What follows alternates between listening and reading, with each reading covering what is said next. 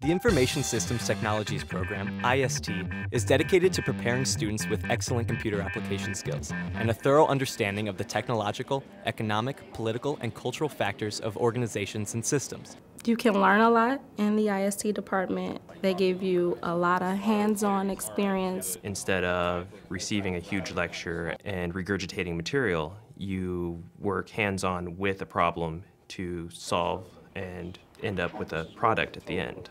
IST offers 3 concentration options to cater to students' individual technological interests: system analysis and design, network and information security, and web development. I like programming and I also like database. So working with the database, pulling information from the database, telling the computer to get certain information out. It's kind of like learning another language. You have to know what certain words mean in certain context and move on from that.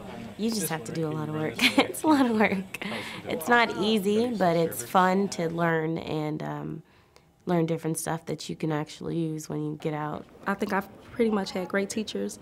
The teachers here know you.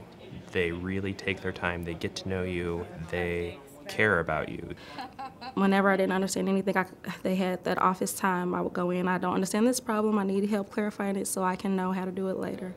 If you're not willing to learn for the rest of your life, then you cannot be in this field because it changes every day and there's always something different. You know, there's constantly information and there's constantly technology. And those are the 2 things that we focus on. So there's always going to be roles to play in the workforce on those 2 areas.